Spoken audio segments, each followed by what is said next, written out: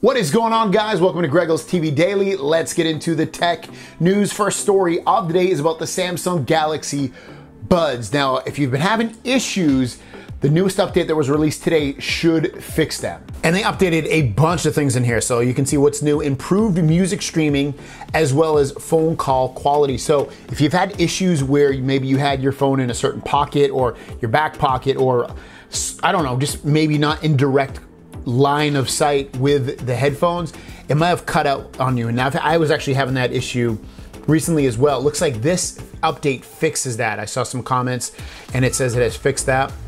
Also, phone quality, call quality has been improved as well.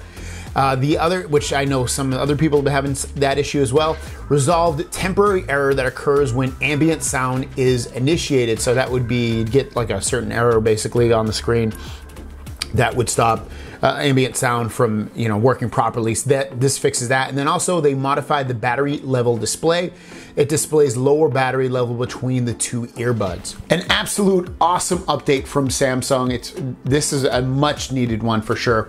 And let me know in the comments down below if you've done this update and has fixed the issues that you were having with the headphones, because it should at this point. And the last story of the day is about the Samsung Galaxy Note 10 and an app that's gonna come, looks like anyway, pre-installed on it, that's made by Microsoft. The app itself is called Your Phone App. I know, not a really good name, but kind of describes what's gonna go on. And what's going to go on is it'll allow your Galaxy Note 10 to deliver texts and notifications to your Windows 10 PC in real time.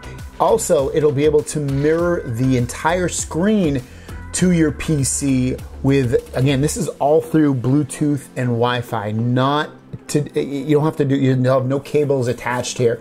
And you'll also be able to drag and drop content like photos and video between the computer and the phone. Now, since this app is most likely going to become pre-installed with the Galaxy Note 10, I would assume it's probably also going to eventually come to the other Galaxy phones as well, and maybe you'll be able to download it or sideload it and get it to work. But even though it seems like it's its own feature, I would assume it's gonna come to other phones. And why wouldn't it come to the Galaxy S10? The S10 is basically the same phone as the Note 10, at least spec-wise in terms of processor, RAM, and storage amounts.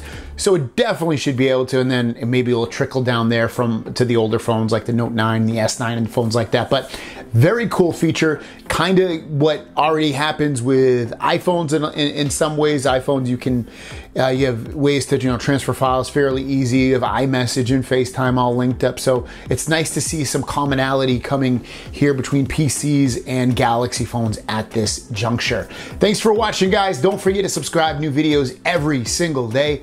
My question out to you guys is, do you think that's a cool must-have feature if you're getting a Galaxy Note 10, the new Microsoft Your Phone app, in terms of it being able to work on your computer? And would you actually use it? That's the other part of it. Let me know in the comments down below. Me, myself, I would like to think I will use it. I'm on my PC a fair amount, especially at night when I'm doing all my video editing and just doing work overall. So I probably will use it, but let me know what you guys think in the comments down below. Thanks for watching. Have a fantastic day. We'll see you down the road. Peace!